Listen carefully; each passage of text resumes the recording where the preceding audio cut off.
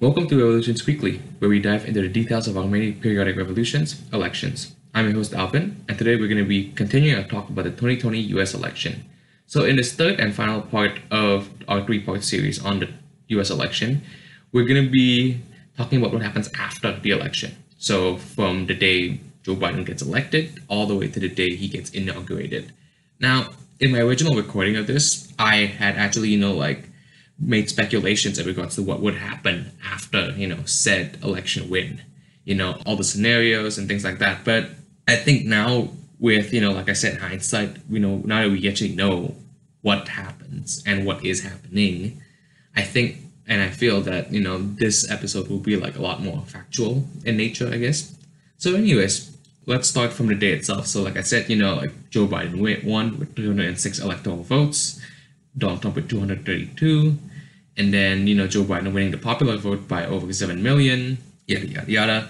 And then immediately after, first of all, Trump didn't even concede. It's like most candidates historically would have made this whole like speech, like Hillary did it the last time, and everybody else did it before that, where it's like they would say, oh, it's like it was a good campaign, we ran a good campaign, but I'd like to congratulate my opponent, the other candidates. So there's always like this like tradition, you could call it a tradition, where it's like the other candidate would like concede immediately after the election results came in, after a certain amount of time.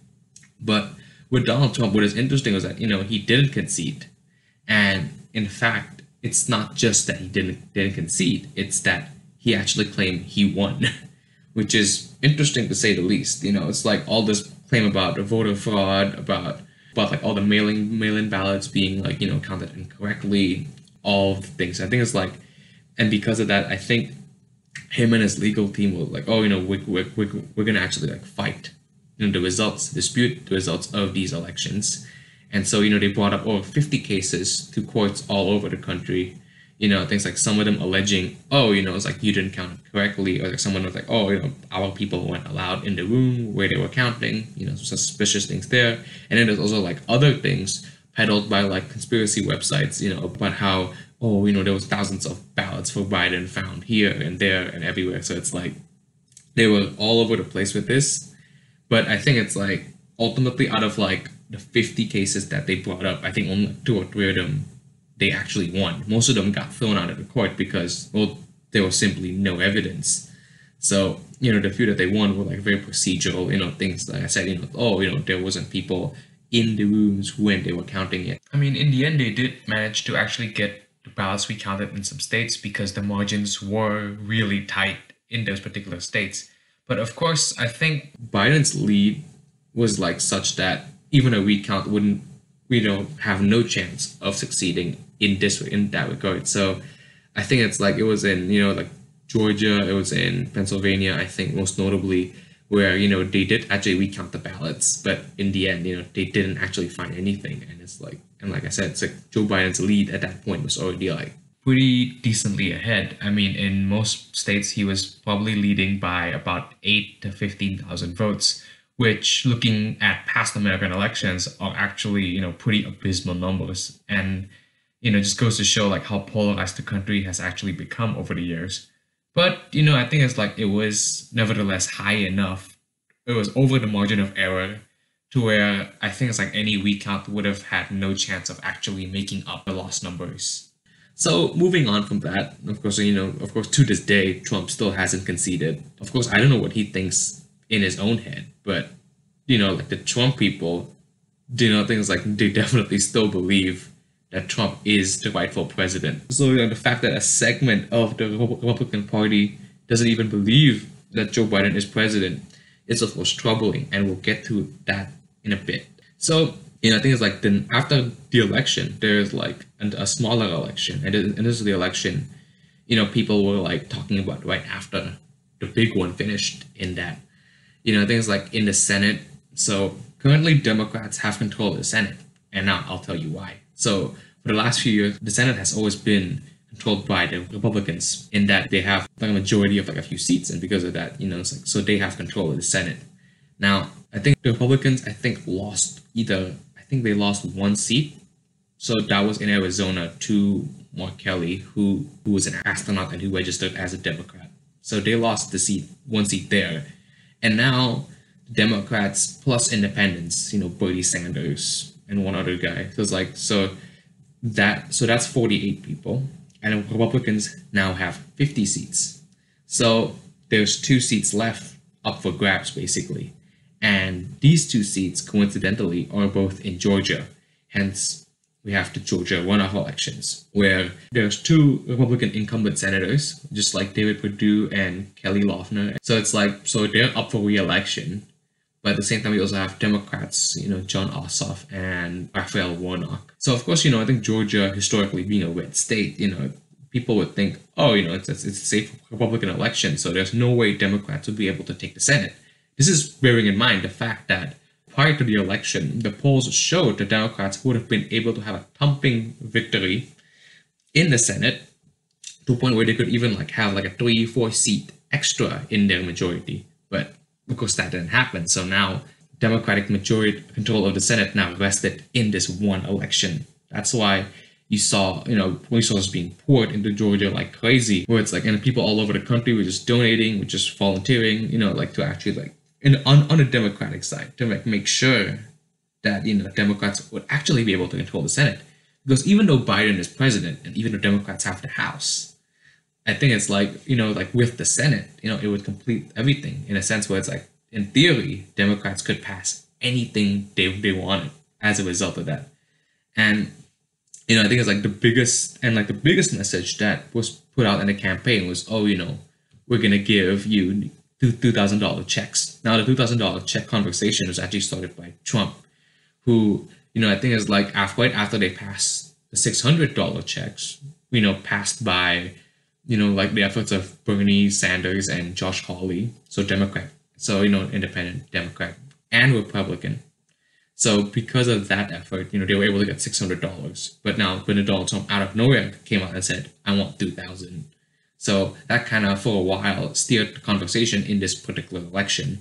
And it got to a point where both sides were saying, yeah, I'm for $2,000 checks. But it was the Democrats who were explicitly saying, yes, let's give everyone $2,000 checks.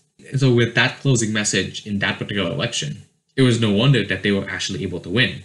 Now, bearing in mind that, before the November 6th election, the big presidential election, people were saying, oh, Georgia is a safe state. There's no way Democrats could win.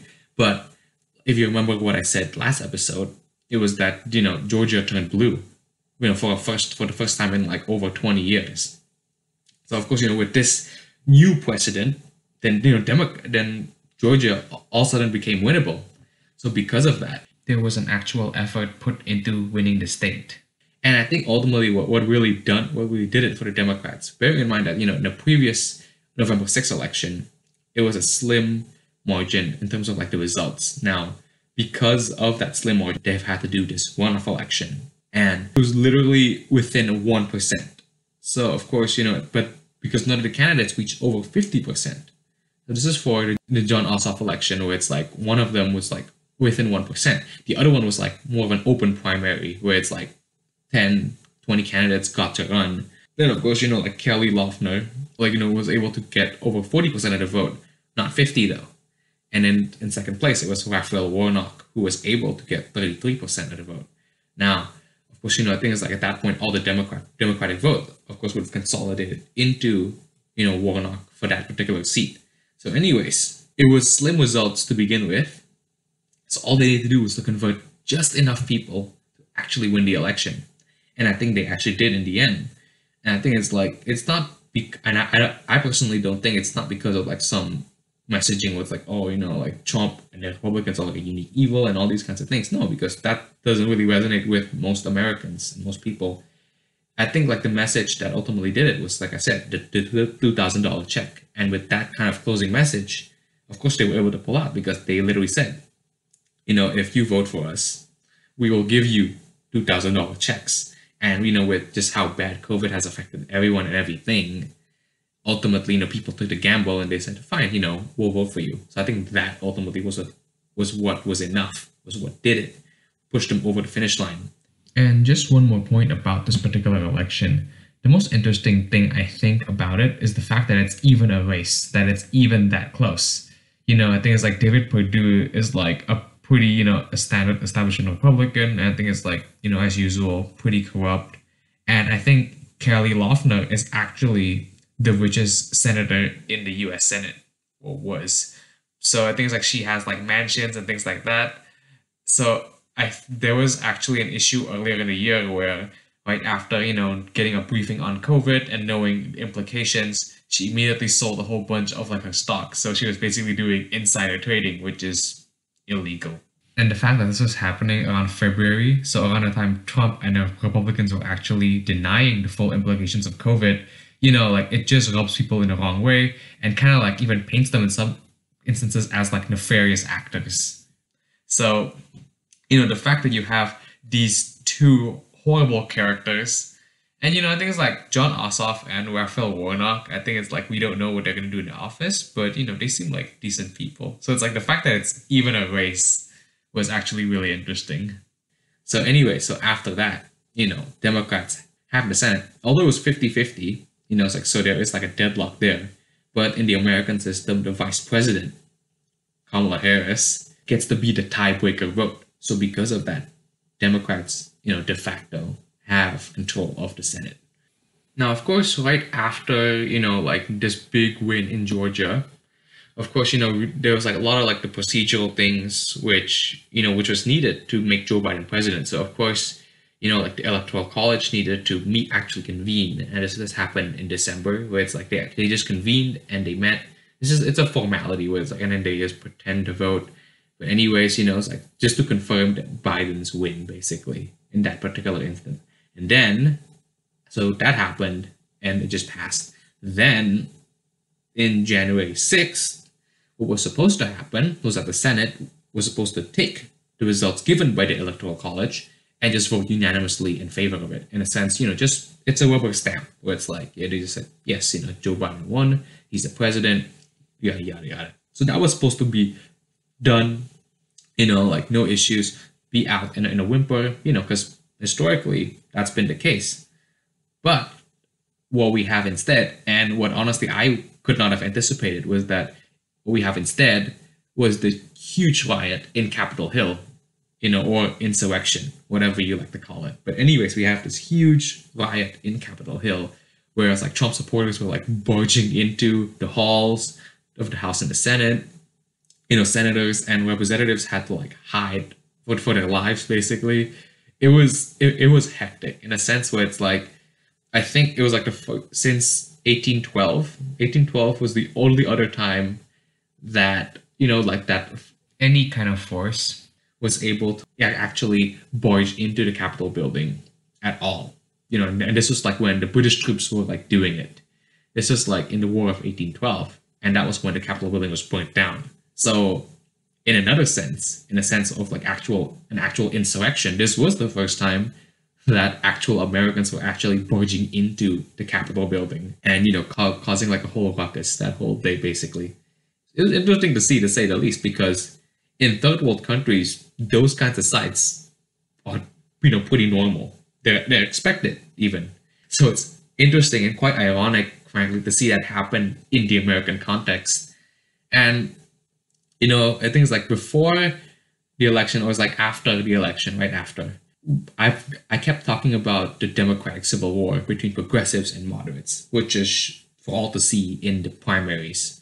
Now, what became really apparent after the election was that that also a civil war was happening as well in the Republican side, namely between standard establishment Republicans and the Trump Republicans. Now, policy-wise, like Trump, was basically like any typical Republican president. Cut regulation, like cut taxes for the wealthy, mind you. All of the same things, continued wars, so and so, so and so. So, unlike in the Democratic side, where the progressives and moderates disagreed on policy, on the Republican side, the Trump Republicans and the establishment Republicans disagreed more on like cultural things, where it's like Trump is like this really brash, this really, I say mean, but it's like it's really brash, really, like has no respect for civility, for decorum, all these kinds of things. He's willing to mess everything up, And it's like it's this kind of like attitude that he brings into politics. It's like this cultural bubble that is created around him, so with conspiracy theories, QAnon and all these kinds of things, versus the establishment Republicans, the quote unquote normal Republicans who also believe in the same policies. Not really believe, but it's like the politicians at least believe in the same policies.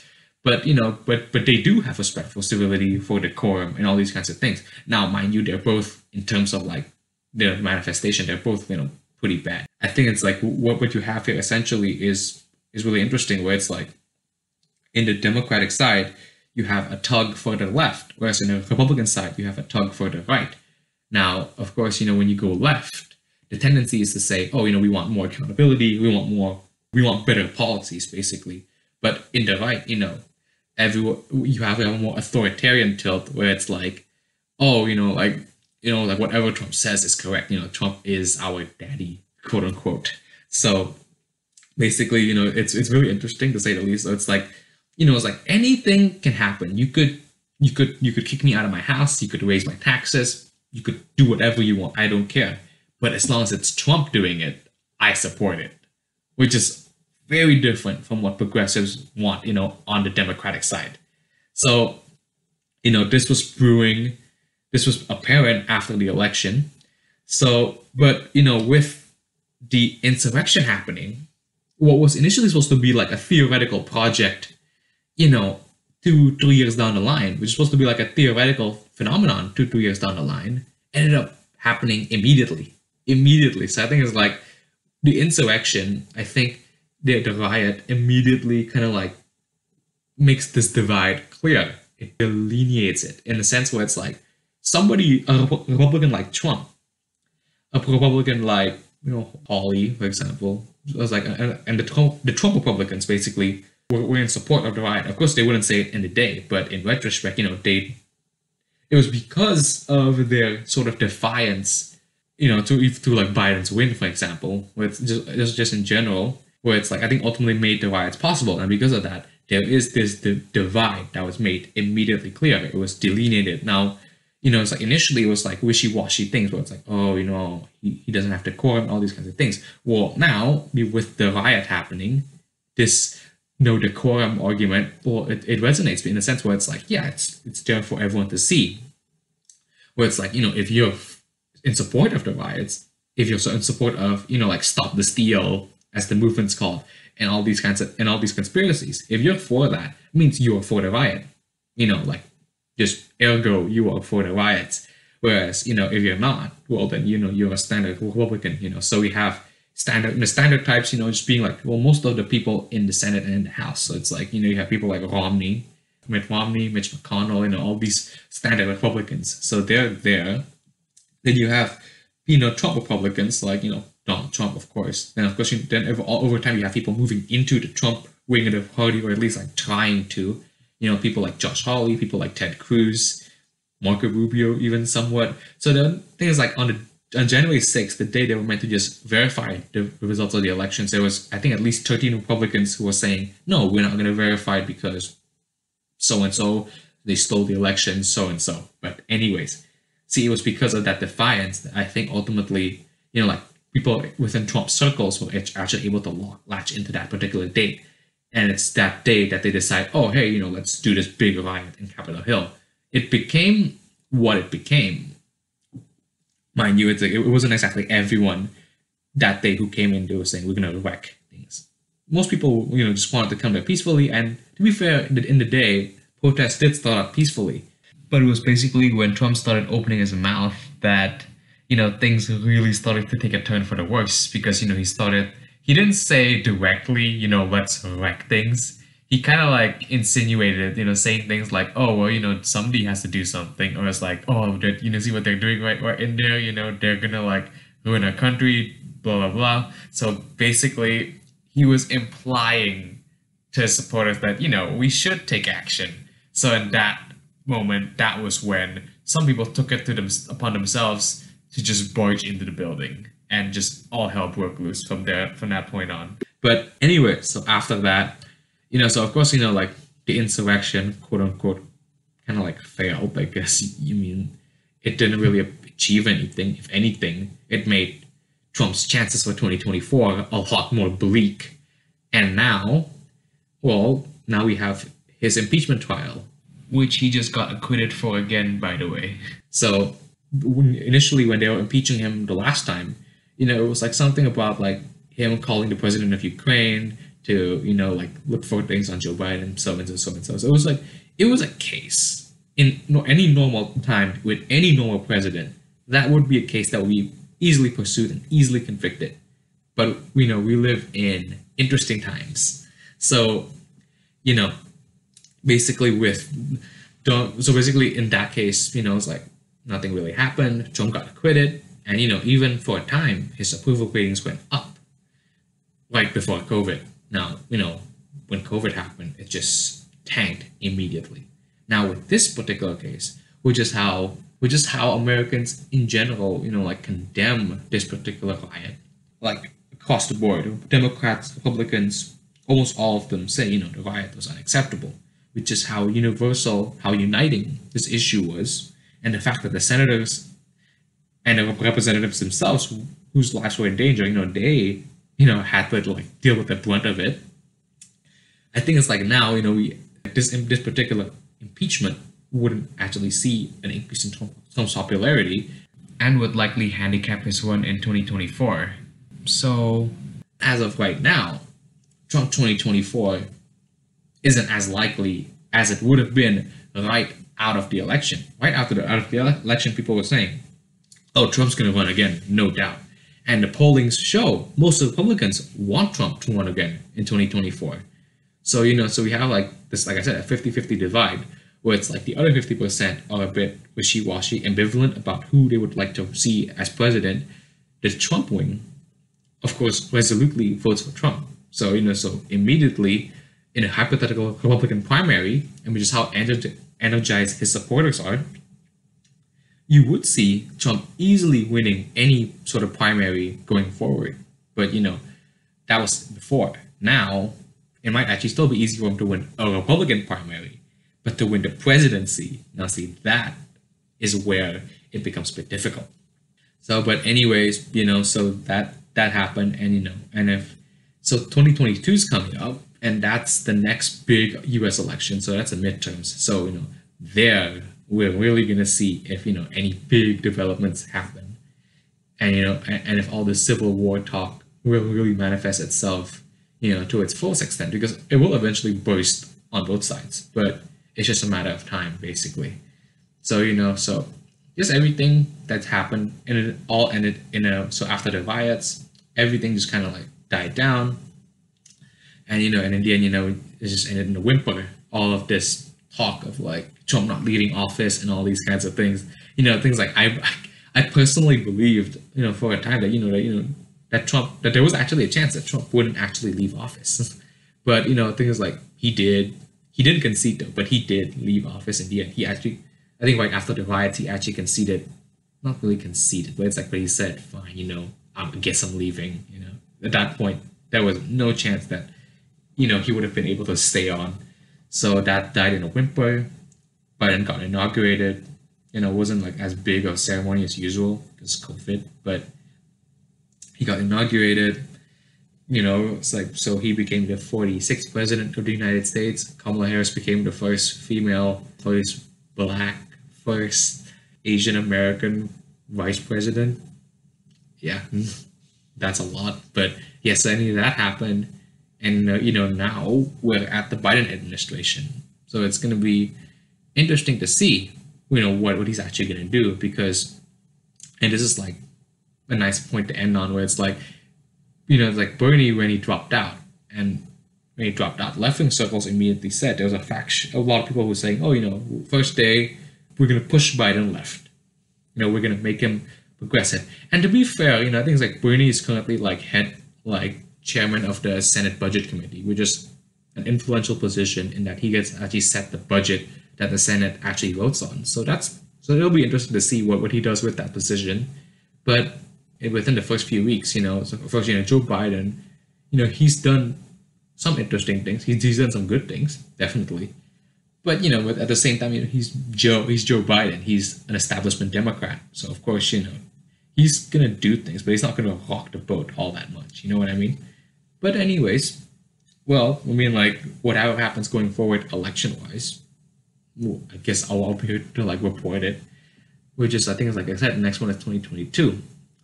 Now, anyways, so so now that we have this three-part series done, and then going forward, most of it is just going to be like one podcast every 2 weeks. So I'm committing to a bi-weekly schedule. So initially, I wasn't going to talk about this election because I didn't think there'd be much to say. But recently, it's kind of piqued my interest with all that's happening. So I think it's like we're going to be talking about the Burmese election, the election in Myanmar in last year, which led to the coup that just happened. So we're going to be talking about that in 2 weeks. See you then.